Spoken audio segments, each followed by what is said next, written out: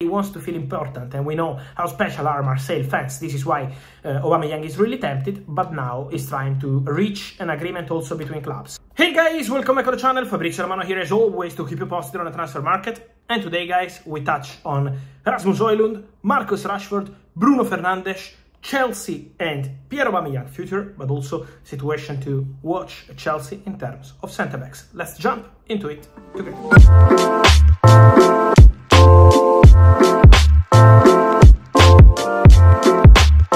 And so guys, welcome back here on the channel, and today I wanted to start with the news probably of the moment about Manchester United, because Man United star Marcus Rashford has finally signed his new contract at Manchester United. It's signed, it's completed, all the documents are okay, just waiting for the official statement. So Man United will prepare, of course, something special to announce the new contract of Marcus Rashford, of course, in terms of media, in terms of content, but it's done. Rashford signed a new deal at Manchester United. This is something we revealed with an exclusive news. It was day 19 of June, so 1 month ago, and now in July, in 1 month, Man United have been able to complete and seal the agreement with Marcus Rashford, with his camp, and now everything is completed. So Rashford stays, contract valid for the next 5 years, 2028.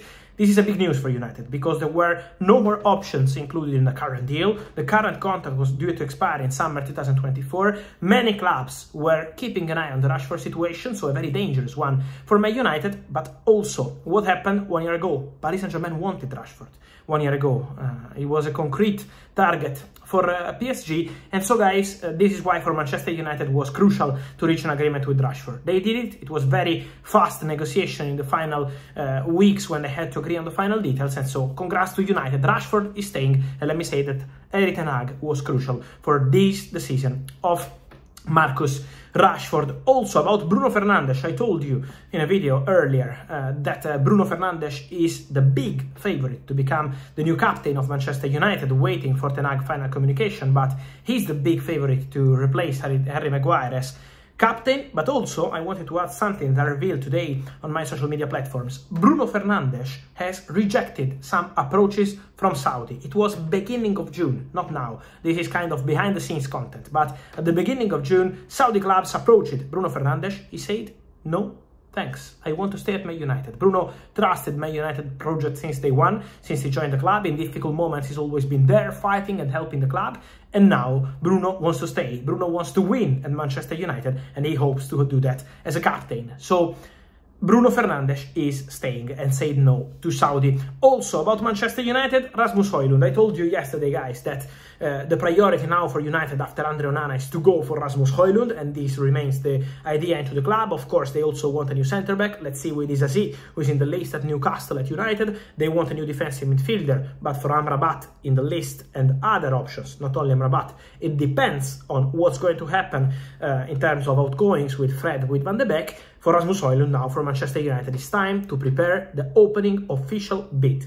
So Man United are discussing internally about the opening bid for Højlund. They never sent any official bid at the moment. They had some exchange with Atalanta through intermediaries to understand how much they wanted, and from what I'm told, it's something around 70 million euros. So then let's see if this is going to be something to be negotiated in the next days, or if Atalanta will remain firm on their position to ask for 70 million euros. But this is the potential fee for Rasmus Højlund. So let's see how the conversation between Atalanta and Manchester United will go. We know Atalanta very well. It's never easy, guys. I'm Italian, to negotiate with Atalanta. They are very tough negotiators. Sometimes they change the price during the negotiation because they try to keep their jewels and to keep the players at the club. Also, they signed Højlund just 1 year ago, so they still hope to keep him. But from what I'm told, the player is super keen on the move. Højlund wants to try a top club experience. He was a Man United fan as a kid, so Højlund is super keen on the move to Man United, but now it's crucial to see how much United will bid to Atalanta for Rasmus Højlund. But he's the target number one at Manchester United right now. They also explored other options as strikers, including also Randal Colomwani, but Højlund is the big favorite, and the opening bid is coming after these exchanges with Atalanta by proposing some potential player into the deal, but Atalanta want money, no players included as of now. And then Chelsea, guys, we said about Caicedo, the conversation continue, but also about Chelsea. Pierre Aubameyang is getting closer to Olympique Marseille. Aubameyang has been in negotiations with Saudi clubs, but he's not convinced about that. He wants to continue in Europe, and now Olympique Marseille agreed terms with Aubameyang. The contract is ready.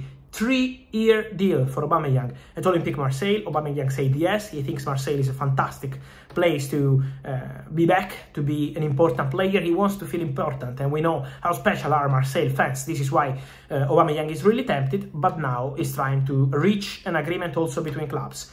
I saw some reports of 6-7 million euros fee to sign Aubameyang. I can tell you that the feeling that Marseille have is that they can do it for less than 6 or 7 million euros. They can do something way different, because Aubameyang wants to live on very easy conditions and good conditions, so way less than 6 million euros, probably with a very good formula for Marseille. So negotiations ongoing, but Marseille want Aubameyang, have an agreement with Aubameyang, waiting to see if they can agree with Chelsea very soon. And then for Chelsea, bad news. I really want to wish all the best to Wesley Fofana. Really unlucky guy, a fantastic centre-back, a fantastic talent, but really unlucky with injuries.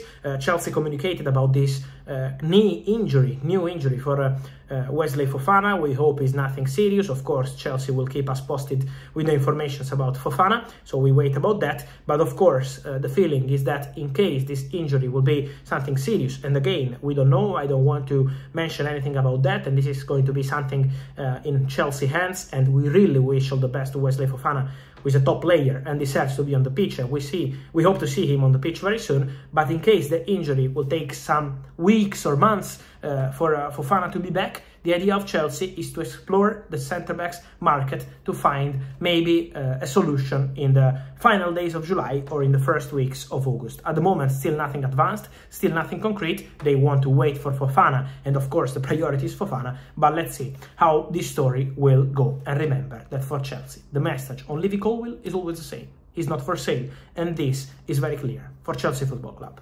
And so guys, let me know your thoughts on all these stories about centre-backs at Chelsea, also about Pierre Aubameyang, Manchester United, Rasmus Højlund, Bruno Fernandes, Marcus Rashford. Let me know your opinion, guys, here in the comments. Like this video, turn on the notification bell, subscribe to the channel. See you soon with Fabrizio. Ciao!